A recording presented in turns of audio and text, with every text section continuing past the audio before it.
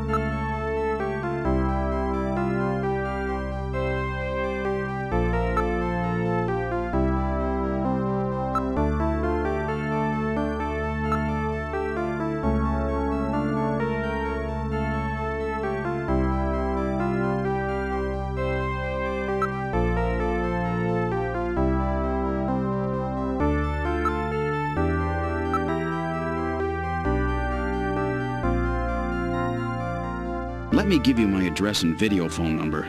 Give me a call if anything comes up. Thanks again, Mr. Seed. Take care.